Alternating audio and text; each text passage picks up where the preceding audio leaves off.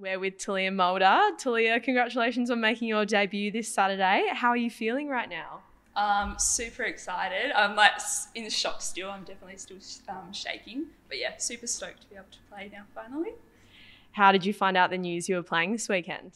We're just having our team meeting, Oppo analysis.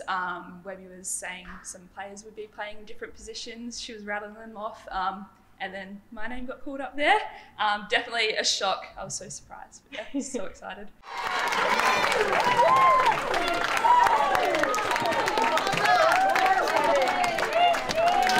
You'd all probably agree that TJ's been working her ass off like a lot of our non-playing players at the moment, and you really deserve this opportunity, Tej. It's a fantastic opportunity for you to do what you do well, and that's really crack in.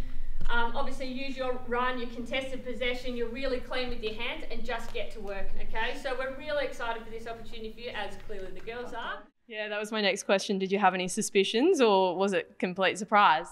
A complete surprise. I did see the camera in there, but we did have our presentation, so assumed it was all for that, but yeah, definitely was not expecting it. How good. How will your family be feeling, do you think? They'll be so excited. They ask me every single week before the games if I'm playing, and obviously it's been tough not, but yeah, they'll be so excited now and definitely make the trip over on the weekend. Now, you were Fremantle's top AFLW draft pick in the supplementary draft this year. How do you feel like you've developed your game since then?